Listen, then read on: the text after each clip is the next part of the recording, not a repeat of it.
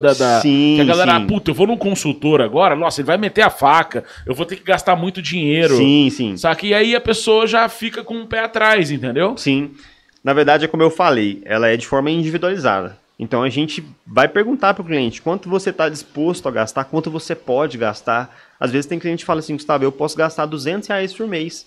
Então vamos colocar o que você pode gastar dentro disso, né? Vamos educar você dentro disso. A gente vai te mostrar os melhores caminhos, o que a gente pode fazer. Hoje, né, ainda bem, a gente tem várias lojas de departamentos que deram valor na matéria-prima mesmo, assim. Então tem roupas de qualidade com preço muito bom, acessíveis, né? Se você for pegar as roupas mais caras, por exemplo, vamos pegar as grifes mesmo. Você pega a grife aí, Louis Vuitton, tudo mais. Às vezes, cara, não tem nada a ver com você, por exemplo. Por que a gente vai colocar uma jaqueta da Louis Vuitton em você se não é o que você... não é da sua pessoa, entendeu? Então, às vezes você tem jaqueta lá de R$ 10.000, entendeu? Cara, você vai encontrar a jaqueta que vai, vamos dizer assim, elevar você para um objetivo melhor, né? Por R$ 300. Entendi. Então, assim, a melhor roupa não é a mais cara.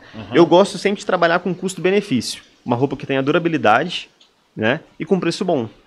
Que vai atender, né, o cliente da melhor forma. Eu gosto muito de tocar no assunto da compra inteligente. Então, assim, cara, você tem que ter um guarda-roupa pequeno, que você use tudo. Às vezes você tem um guarda-roupa cheio e você usa 15% do guarda-roupa, entendeu?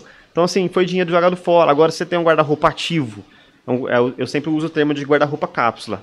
Algo pequeno e uma compra inteligente, que você sempre vai estar usando e tudo mais. Então...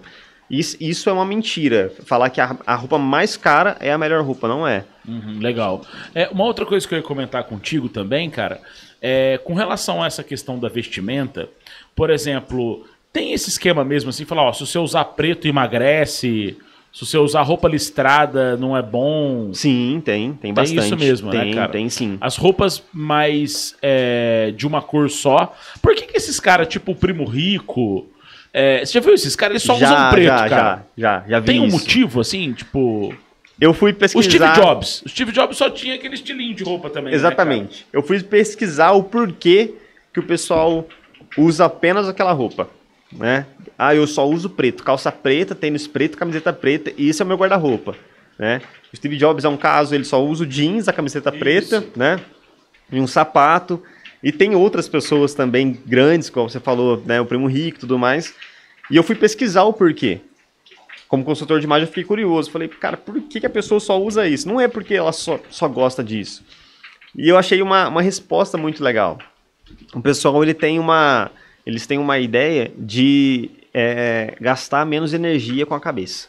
Então, eles vão sempre usar o preto, que eles não precisam acordar de manhã, né? Esse pessoal tem muita coisa para resolver. Imagina, cara, o que o Steve Jobs tinha para fazer todos os dias. Então ele já tinha ali, vou usar o preto que é sem erro.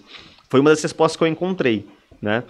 E todo mundo gosta de preto, né? Pela praticidade, Pela talvez. praticidade e tudo mais. Eu descobri, virando consultor, estudando sobre isso, que a cor preta não é para todo mundo. Isso é muito legal, porque às vezes a gente fala, cara, preto combina com tudo. Né? O pessoal fala muito disso. Já vi isso daí. Já viu? O pessoal fala isso. Bota o preto aí que... Não é uma das cores que combina com tudo, que dá certo com tudo. Não sei se já aconteceu com você. Você gosta de usar roupa preta? Cara, sim, tem bastante camiseta preta, assim, sim. Tá ligado? Já aconteceu com você, ou já ouviu alguém de perto, acredito que já, meio-dia está de camiseta preta, a pessoa fala assim, cara, você não tá com calor, não? Já. E comigo já aconteceu também. Já aconteceu com você? Sim. É porque aquela roupa ela não tá adequada para aquele momento. Exato. Entendeu? Então, assim, você já começa a perceber que no inconsciente das pessoas, ela já tá te passando uma mensagem. Entendeu? Então, o preto não era aquela melhor opção para aquele momento. Que legal, olha só que legal. Cara.